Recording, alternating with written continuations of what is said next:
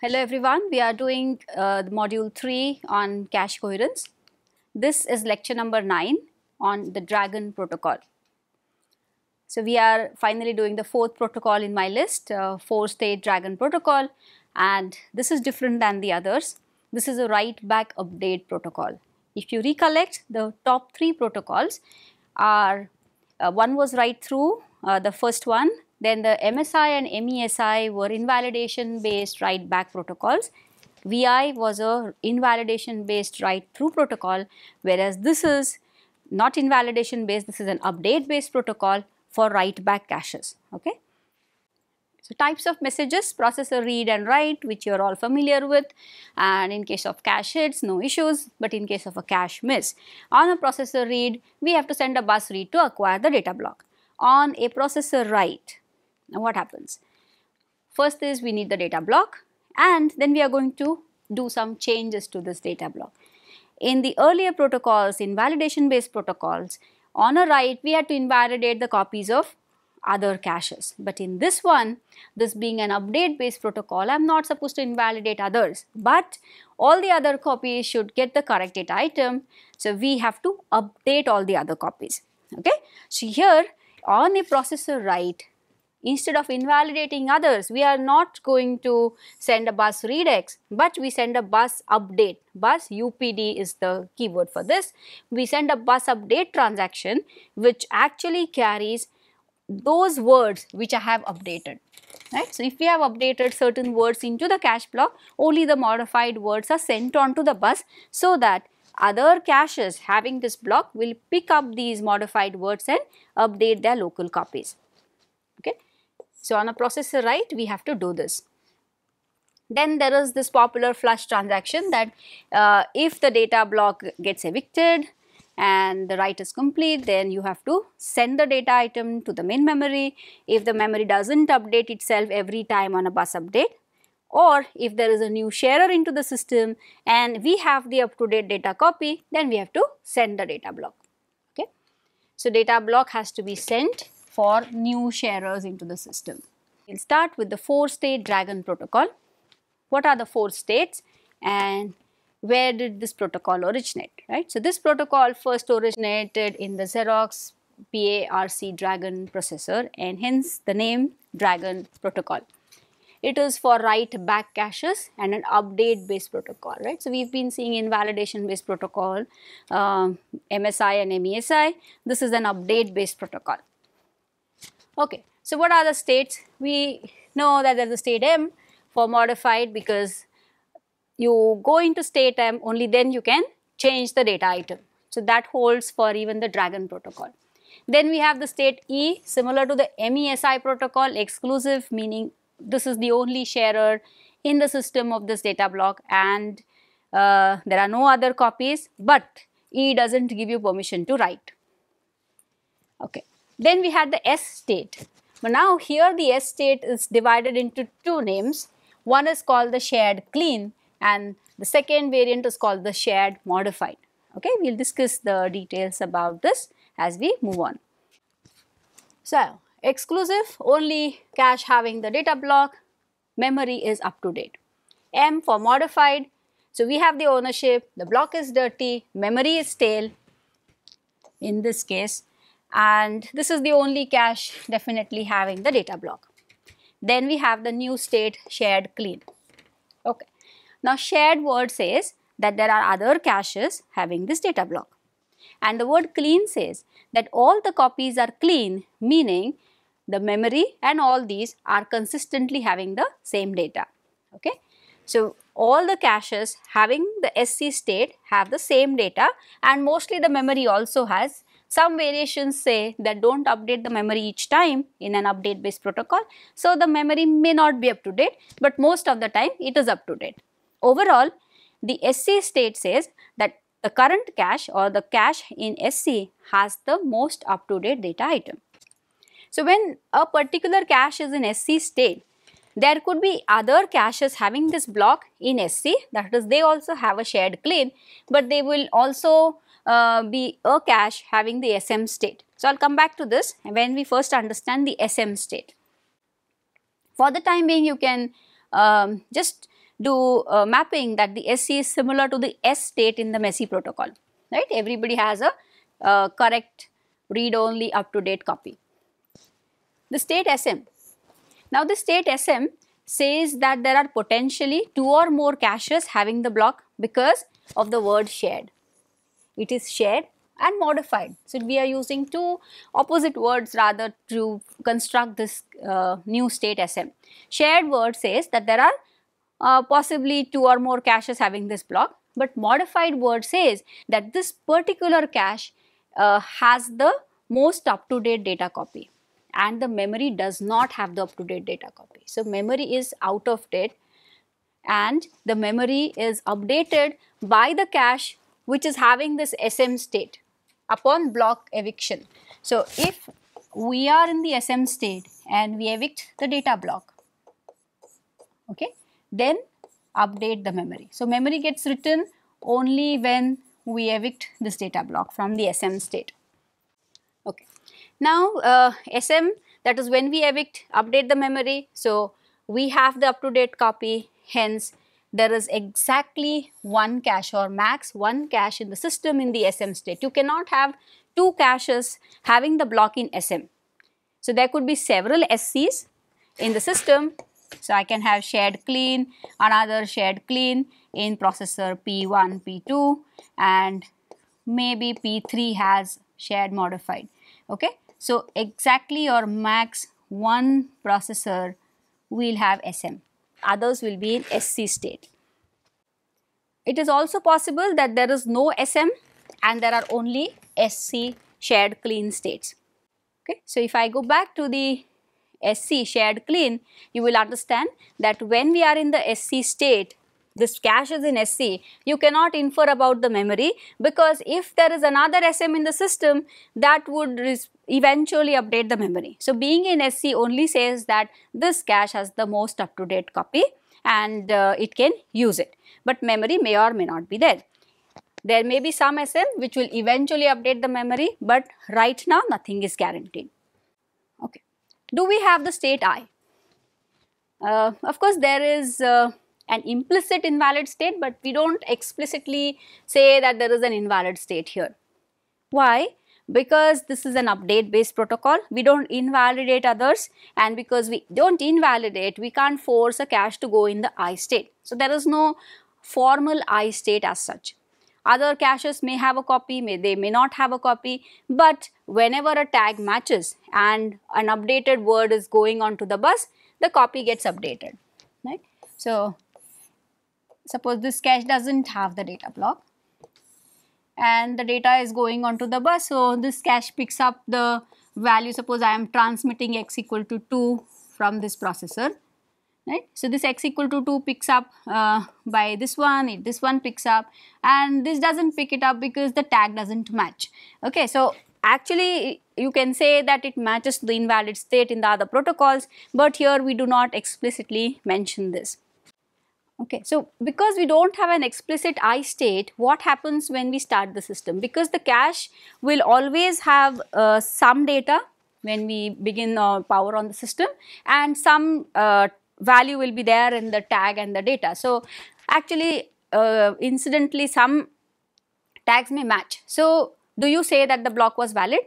No. So when you start the system, the Dragon protocols make sure that initially until the cache is loaded with valid data items, we do not go into any of these protocol states, and once the states are loaded, that is once the cache blocks are read, that is the cache is full, then we move into the protocol mode, right?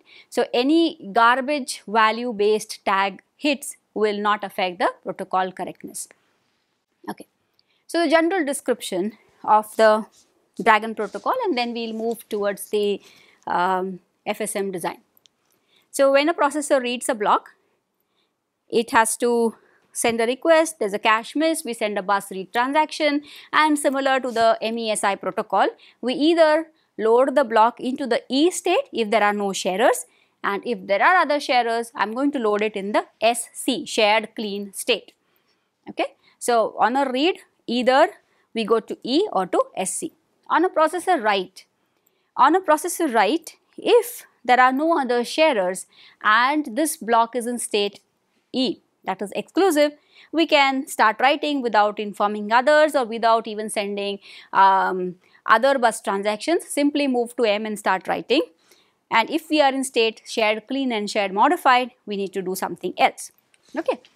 So when a processor write status E, directly go to M without generating any bus transaction because there are no other sharers. If my current state is SC, okay, SC means I am reading, others are reading the data block, and I want to modify this data item. So it is an update based protocol, hence we can simply start writing to the block plus send updates onto the bus. So any words which we change to the block are transmitted onto the bus so that other caches will modify themselves. Okay. Now because this particular cache sent the updates, it becomes its responsibility to hold the ownership of this block. Okay. So therefore this block changes to the state SM. Alternatively, when a processor write happens and the state is SM, okay, so we don't need to change the state, but we have to keep sending the updates on the bus. So this is similar to initially I was in the state SC and changed the value of x equal to 2. So transmit this onto the bus and then change your state to SM. When in SM, keep on changing x or y, whatever you are changing, keep transmitting, but stay in the state SM. Okay. So that's how the SC and the SM states interact on a block write. But remember, memory is not updated using any of these updates, and which is more practical because we might be sending only few words at a time and we need not bother the memory to keep updating these small words into the cache block. Similar to the MESI protocol, we also need the shared, wired or signal here because we have the state E. Okay. So if any of these caches have the data block, they will raise this signal. So this will be equal to 1 to decide that there is a sharer in the system. Hence, we can't go to the state E. If this is 0, we can go to the state E. Okay. A quick example. Right. So let's go to the step 1.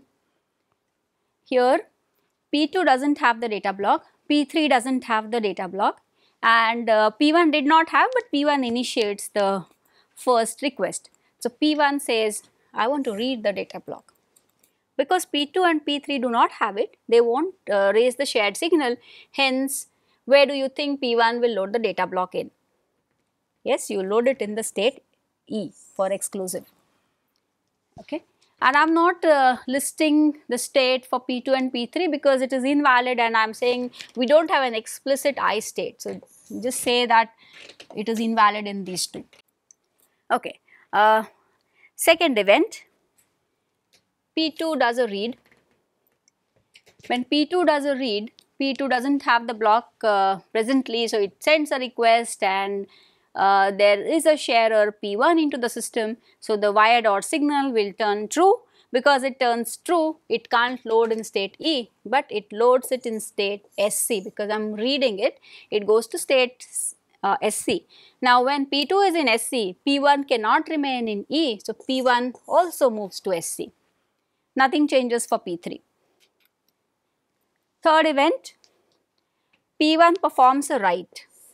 P1 is in state SC, it writes something to that data block, it sends this modified data onto the bus, and when P2 sees this, that okay, a data item is being modified in this block, it picks up the changes and updates itself. Okay, so it locally updates the block here and it remains in the state SC, it updates itself and remains in SC, but P1 has recently written to the block and hence it moves to the state SM.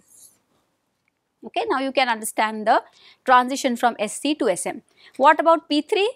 P3 also sees the update that a new value is going for so and so block, but it says, oh, I don't have the block in any of these 4 states, so I will ignore the update.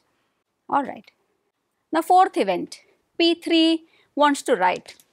P3 wants to write, so it will acquire the block. First is it will get the data block and then it wants to start writing, so it sends the updates onto the bus and becomes SM. So that happens in event number 4.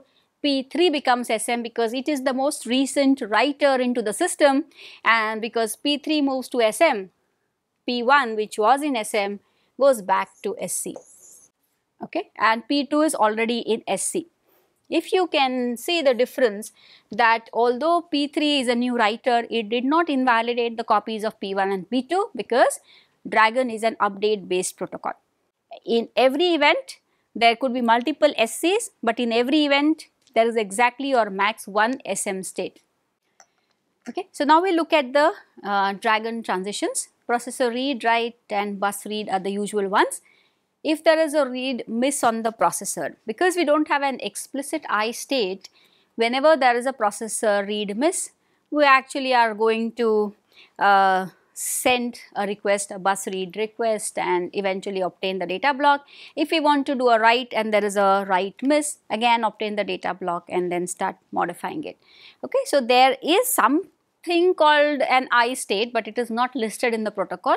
When we make the FSM, you will understand that how a transition actually happens from that hidden I state to a valid state in the Dragon protocol. Then we need a new transition or new transaction called the bus update, because this is an update based protocol. The bus UPD is going to carry the most recently written data words into the system, and whether we load a data block in E state or SC state, we need the shared wired or signal. Okay. So similar to the messy, I need the wired or signal S. We have the bus update as a new transition which broadcasts the modified words, right. If I am changing a few bytes, those written bytes will be broadcast on the interconnect, be it a bus or any other interconnect. And the idea behind only sending this is that we want to limit the data transfer. Every time we do not want to send the full data block, because we do not modify the whole block at a time, we only modify a few words. So only those words will be sent.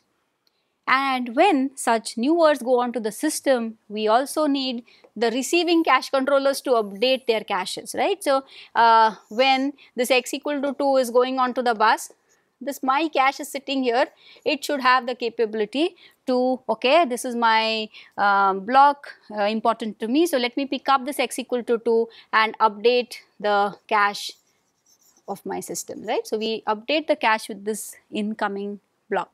So we need the cache controller to have this new capability. Now we will start drawing the Dragon FSM. So I request that you draw it with me by pausing the video frequently and trying to do it yourself before you restart the video. Same convention, black for states, blue for things coming from the processor, and red color for things coming from the bus. I am not drawing the state I because it is implicit.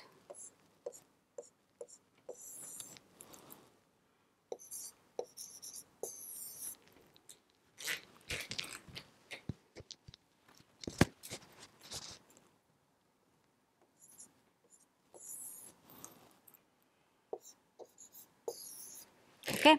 So these are the 4 states. Now a processor sends a read request and it misses into the cache because the cache does not have this particular block. So if it is a read, then it sends a bus read, other sharers are there, then go to SC, other sharers not there, go to E. Okay. So here I will say, if the processor sends a read, send a bus read and go to E if we have S bar. Okay, there are no sharers, go to E, but if there are sharers, we have to come to SC. So I will draw it from here, processor read, and okay, so actually it is a read miss because even here it is a read miss. The block was not present, and we send a bus read. In this case, the S was true, the shared wired or signal was true, and so we go to SC. On a processor write miss, so we have to either go to M or to SM. We will go to M if there are no other sharers. similar to the concept of E, right. So here I will say processor write miss and send a bus read and S is false. Remember, we don't have a bus readx transaction in Dragon because it is an update based protocol. On a processor write miss, and if there are sharers, we will be going to the state SM.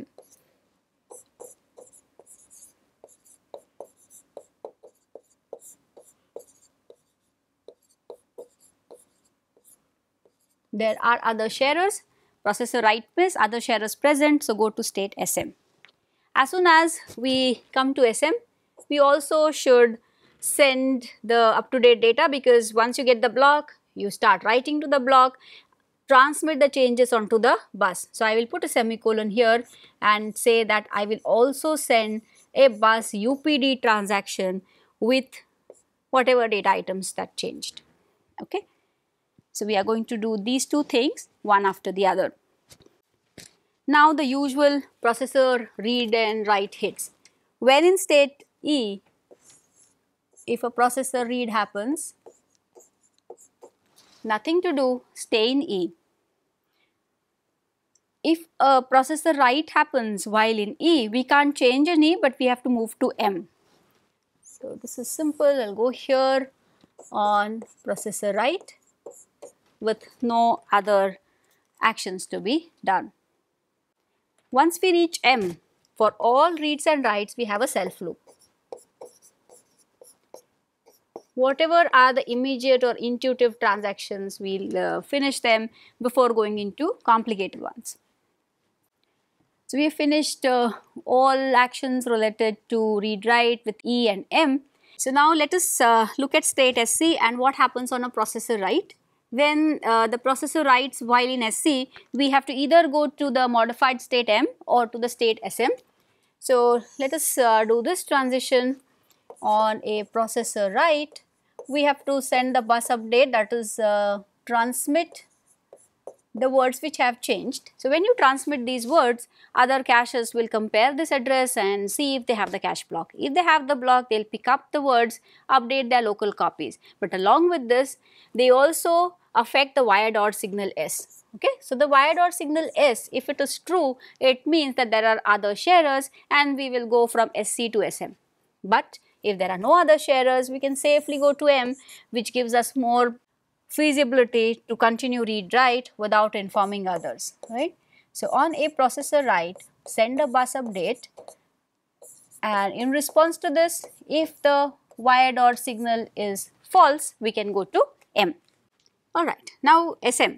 In SM, reads are simple, so self loop on a read and on a write. Now what happens on a write?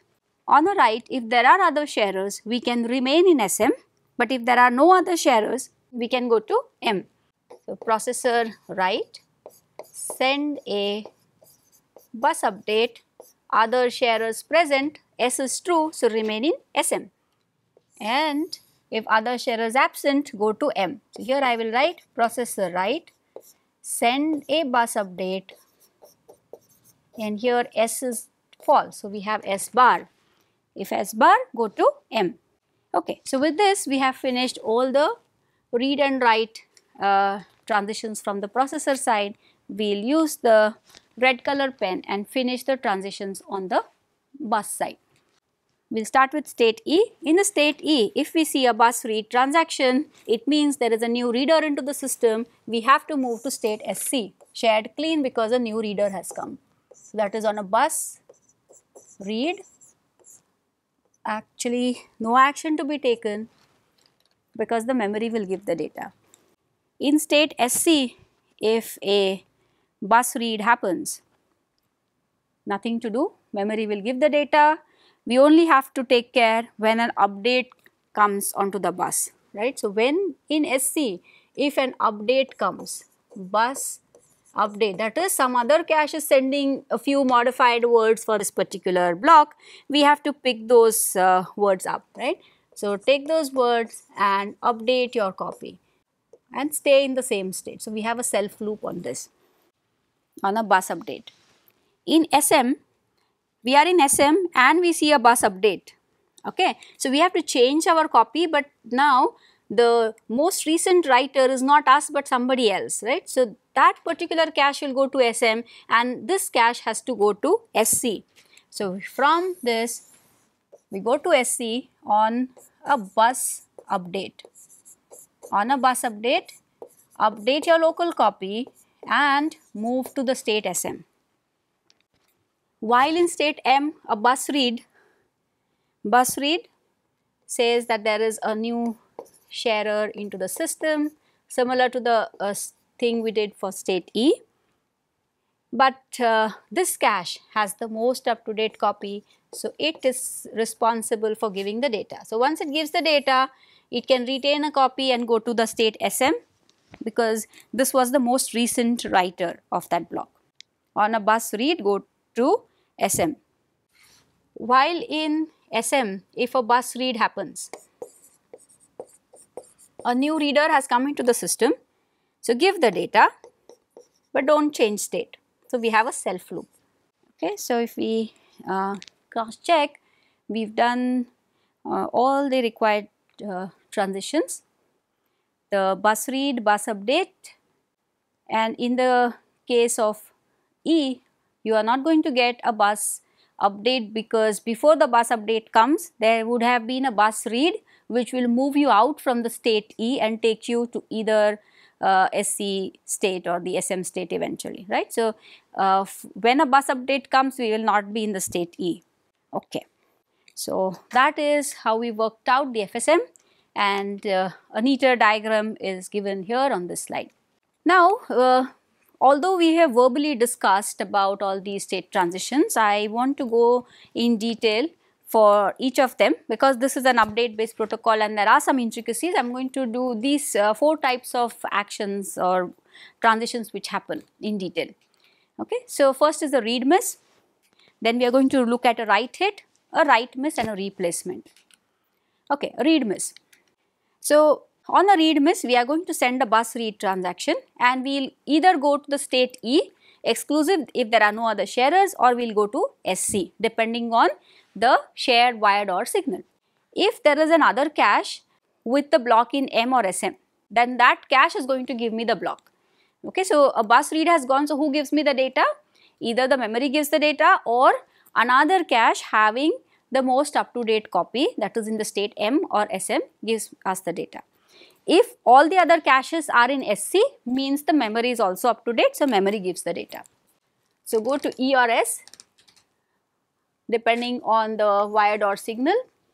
If other cache has the block in M, then that cache provides the data. If everybody is in state SC, then memory gives us the data. Okay, right. So this cache has sent a read and there is already somebody else having the data block. So this one gives the data and this changes itself to SM, right. So this will change state to SM. If there are other caches either in shared clean or shared modified and the current cache wants to read, then what will happen? This SM will give the data and not the memory, okay, and it will remain SM. The third case is when there is no SM but there are only SC blocks in the system, shared clean. So in case of shared clean, none of them takes the responsibility to give the data, hence memory gives the data to the new reader, right. So this is the new reader which has come into the system and everybody remains in the same SC state, okay. So whenever you have a M or a SM, this cache will give the data. If everybody is in SC, memory gives the data. So that happens on a read miss. So what happens now on a write hit? Write hit, if we are in the M state, no action to take.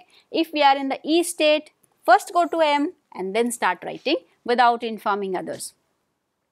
If the local state is SC or SM, simply update the data but send the contents onto the bus using a bus update transaction. After this, either move to SM or M. You have to go to a modified state because you have changed the data item, but we will go to M if there are no other sharers, we will go to SM if there are other sharers.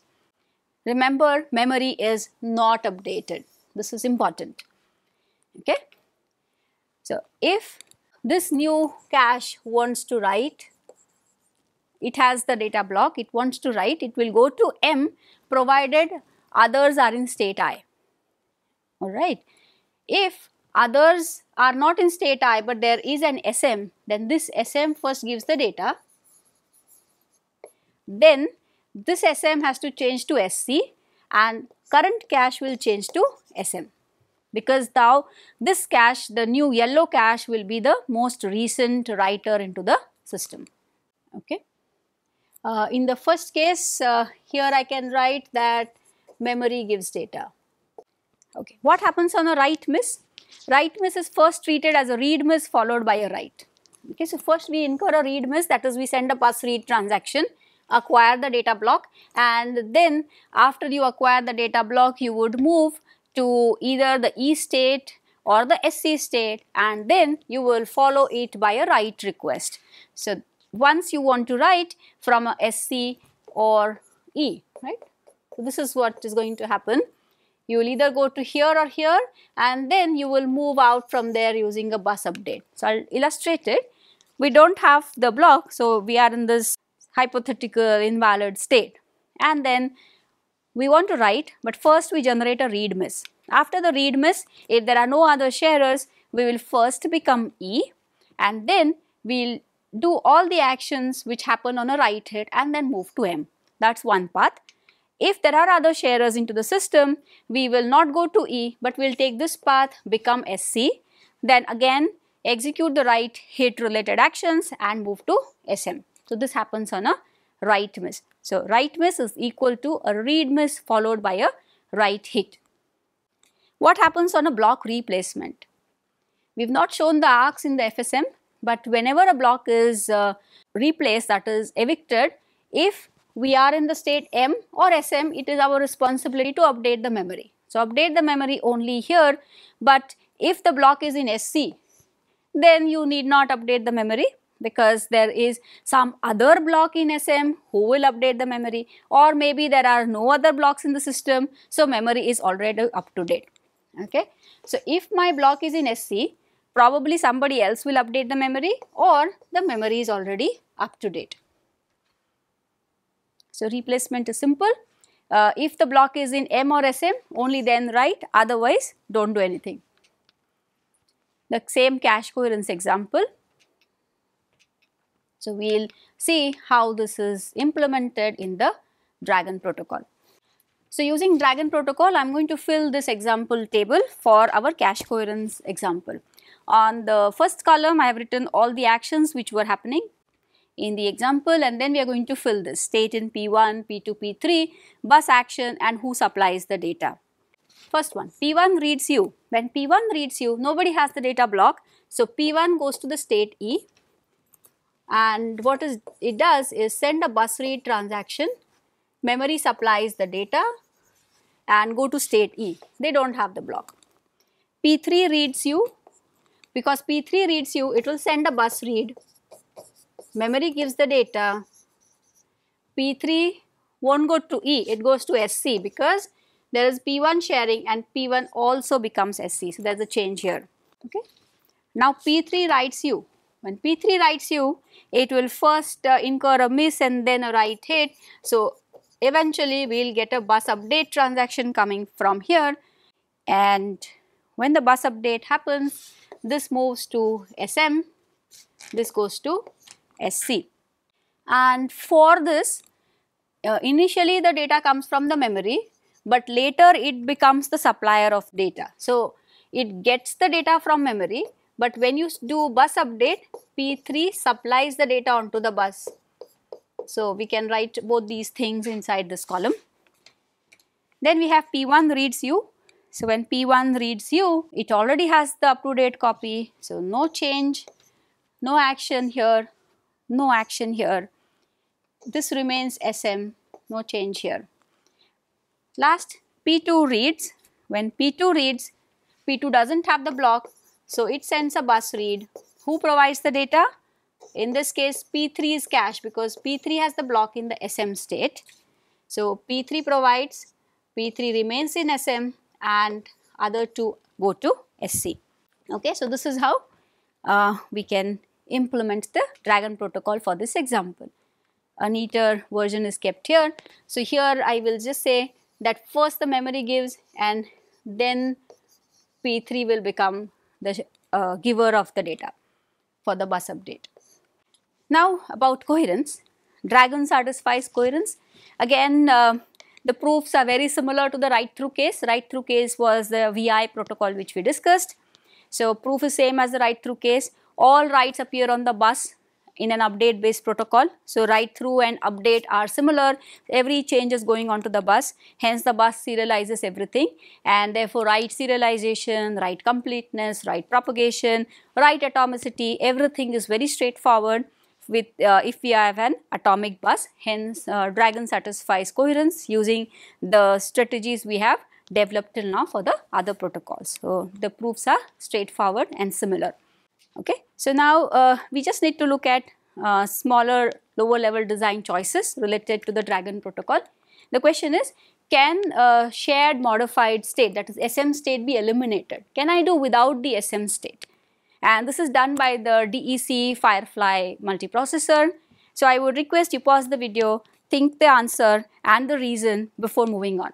Okay. Right.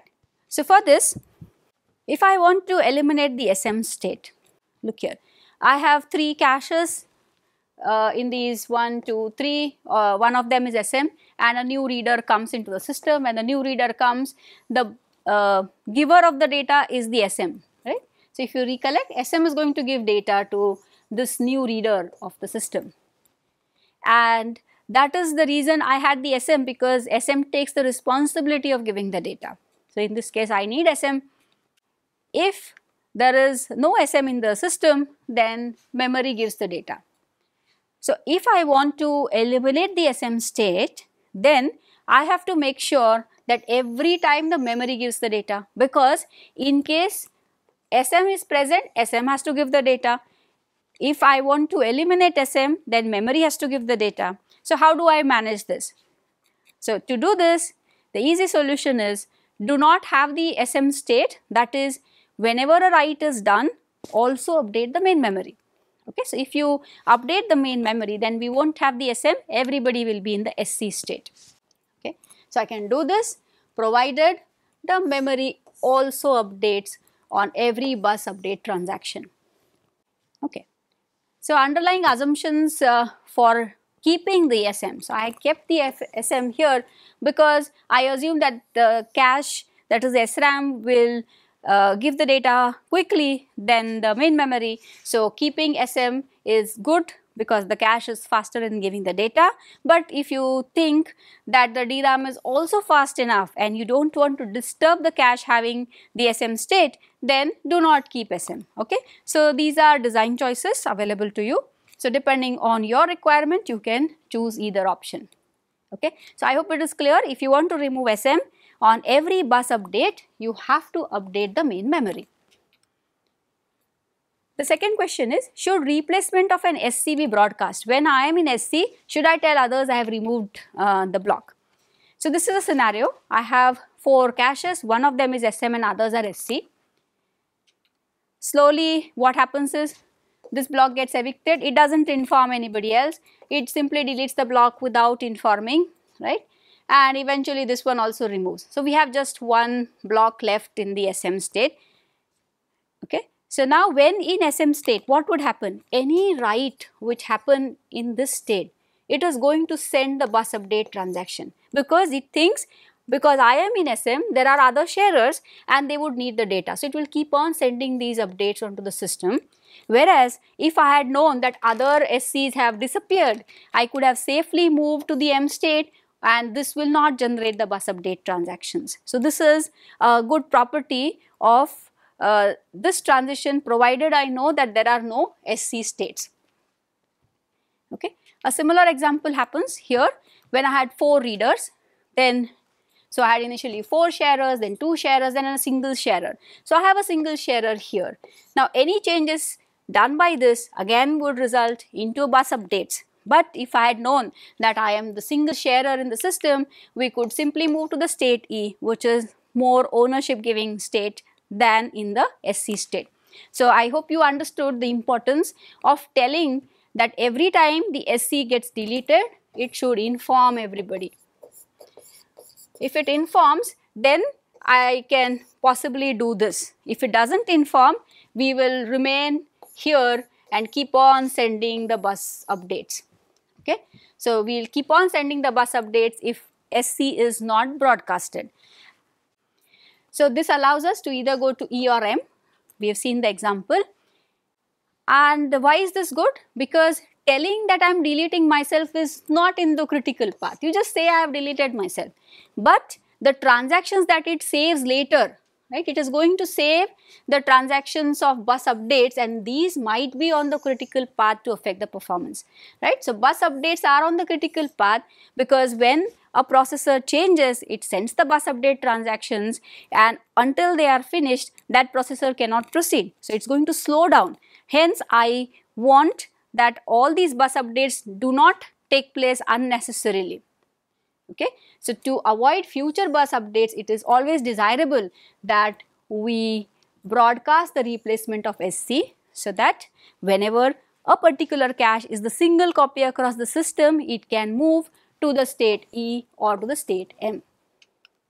Okay. So with this, we have seen lower level design choices related to Dragon protocol and overall how it is designed. It is a bus update based protocol and slightly different from the MESI protocol. So with this, we finish the Dragon protocol. Thank you so much.